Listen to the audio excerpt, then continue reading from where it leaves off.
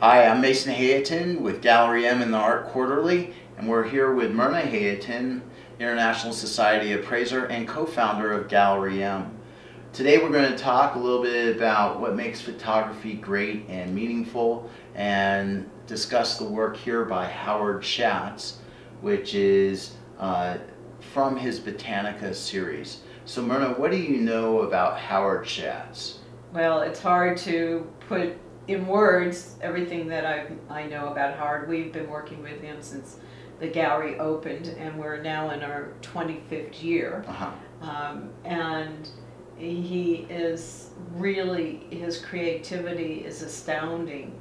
And in regards to his Botanica, I remember him telling me that he told the florists who came once a week with wonderful flowers, "Don't bring me anything that I've ever seen before. I want to be surprised. I want to be in awe."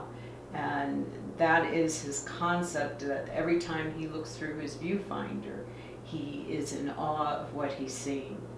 So was it a series that set him apart? How do you reflect on his discussion, if you will, of the floral?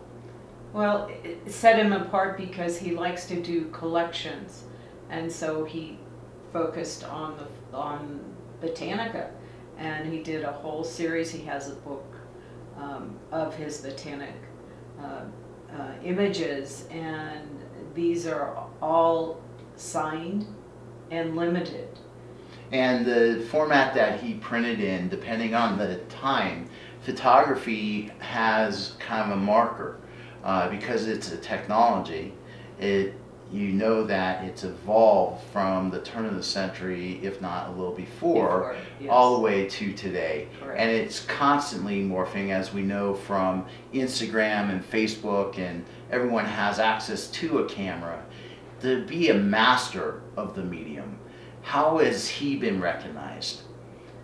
When you're saying how has he been recognized, he's being collected. Yeah. That's being recognized. He also comes from a different background than many photographers.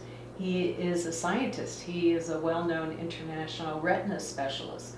So he understands what the camera can do.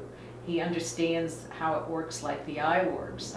And so he has a different vision than just someone picking up a camera. Yeah.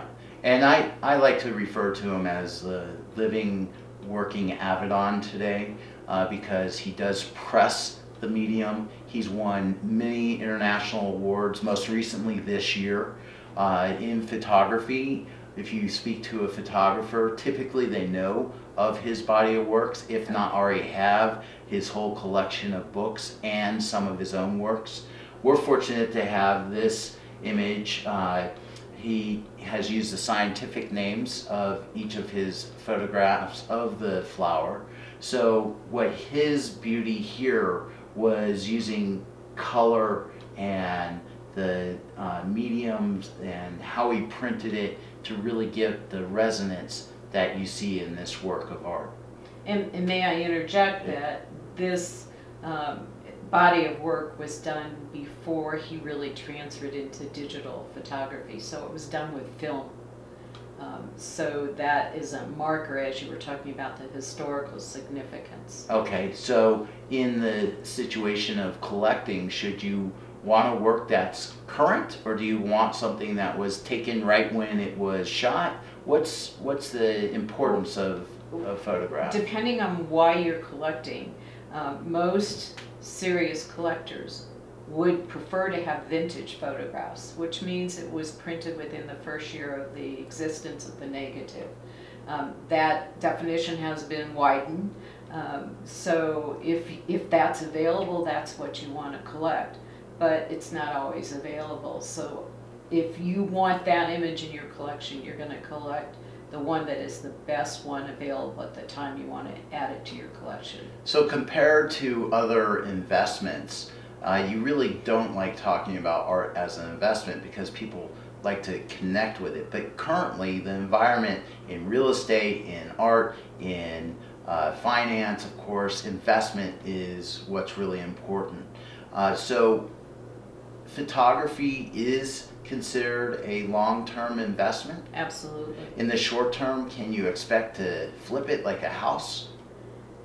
Depending on what the image is and who the photographer is, Okay. the answer is sometimes yes, sometimes no. Well, does a $92 million sale of art mean that the art market is overpriced? No, rarity came into play on that sale. So Howard has actually had a comment on Botticelli with his Birth of Venus series, Right. and also on the Renaissance period with various works, including the Last Supper and whatnot.